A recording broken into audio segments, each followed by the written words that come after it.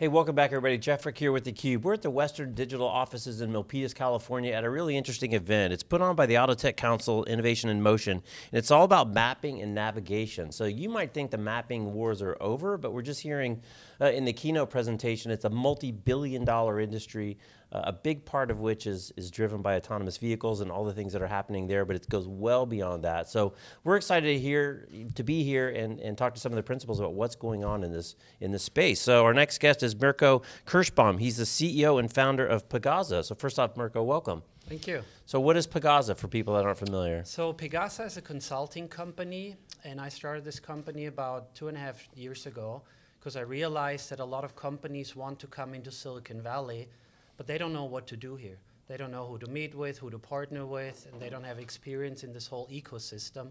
And I'm helping them because I've been here for almost 10 years and I know the industry really well. So do you focus on a particular type of company that wants to get here, particular type of a vertical? Who are your clients? It's mainly the transportation automotive vertical. Okay. That's my background. Okay. And that's where I have expertise. And we've seen all the car companies are here. They've got offices all over the place, up in L101 and Palo Alto. Yep. What other types of automobile industry players are trying to either set up a presence or at least a connection with Silicon Valley? So initially it was just the car makers. Then you saw the big tier ones, the automotive suppliers moving in. So companies like Bosch and Continental.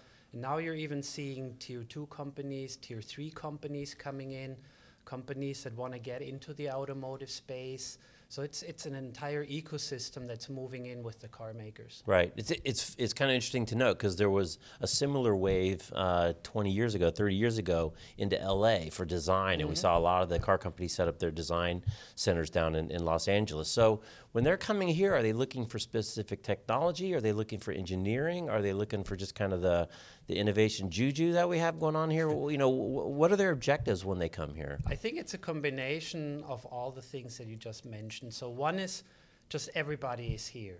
If you want to have meetings with 5, 6 companies, you can do it in one day. We're all within half an hour, 40 minutes distance. You have car makers, you have chip makers, you have telecom companies, you have IT experts. It's all in one spot, and I don't think that exists anywhere else, maybe in Tel Aviv to a certain degree. And then it's also just the education that's here, the mindset of people. You have very smart people that have worked in different jobs. It's just a perfect setup in every way. Right. And the thing you just touched on too, which I don't think a lot of people think through, all the components that are involved in a self-driving car. Yeah. You think of sensors and maybe a little bit of mapping and does it stop or not when it's supposed to. But there's a ton of different technologies. I saw some video, a professor was giving a kickoff on his autonomous vehicle class, and he had this laundry list of all the different types of technologies and things you got to think about that all come together as this thing is rolling down the road. Yeah, what you're seeing is, I mean, in the old days, the car was a separate system. It was pretty much owned by the car makers, a few tier 1s, few tier 2s, and that was it.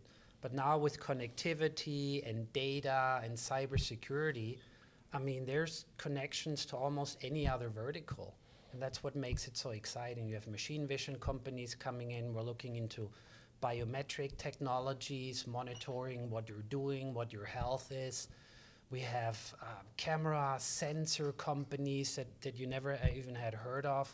We're now looking into sensing smell because you don't have people in the car anymore. You need ears outside of the car because people will not be in the car. So those are all new technologies that are making their way into the car, and that's just really exciting and new. Pretty good times for you. So yes. Mapping and navigation, what brings you to this event today? So mapping and navigation is going to be very critical for autonomous driving. And a key enabler is obviously either having machine vision systems that help you capture the accurate information all the time, because the car will need to know, is there construction, are there potholes, are there any obstacles? So it might be crowdsourced. And then the other thing that's really important is there's going to be a lot of data being generated. How is it going to be managed? How it's going to be analyzed? How you're going to store it in the car, in the cloud? Who's going to store it? Who's going to own it? So it's going to be a big market battle around this data. and who will have an edge on it, right? Right, So it's right. really interesting. Yeah, the whole data, not only is there a lot of data that needs to be processed, but you bring up a whole nother kettle of fish, which is who owns the data, who has access to the data, who can build value-added algorithms based on that data. I think there's an interesting thing I saw once on some of the Google cars, is that there's not only the data of what that Google car does, but the environmental data as it passes through the environment for things like where do bicycle riders ride on the edge of the street, and all these factors that this collecting data far more than just its performance as a self-driving car. Absolutely, yeah. So who does own that data? I mean, it's traffic signs. When's the street cleaning coming? Because then you can park. Is there an open parking spot that you could put on an app and then guide people into it? It's potholes, it's construction, it's other things that are critical if you have autonomous cars, and just in general, even today now.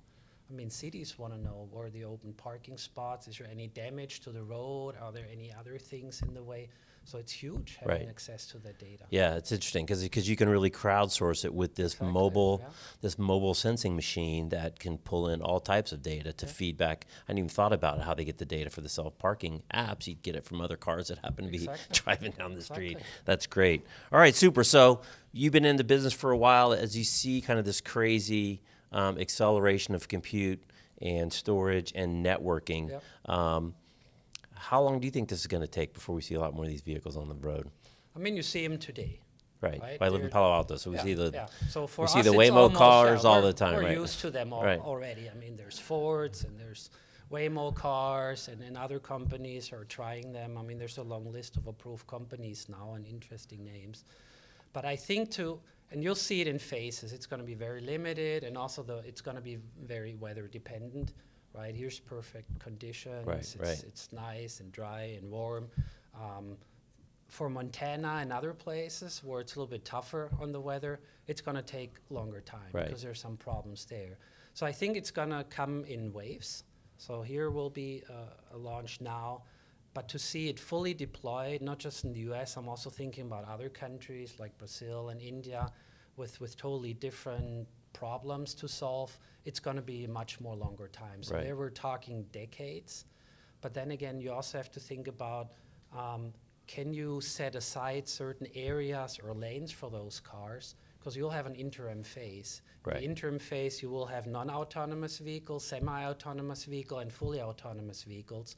So how are all those cars working with each other, with drivers, with a driver's license, maybe drivers without a driver's license?